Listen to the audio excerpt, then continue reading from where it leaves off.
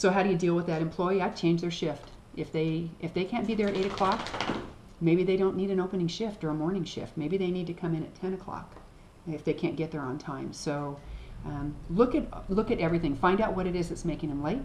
If I can help them with maybe some time management in the morning, some suggestions to do that so they can get there on time, I do. But if they're chronic, and it means they're either unable or unwilling to get there on time. You have to figure out which it is.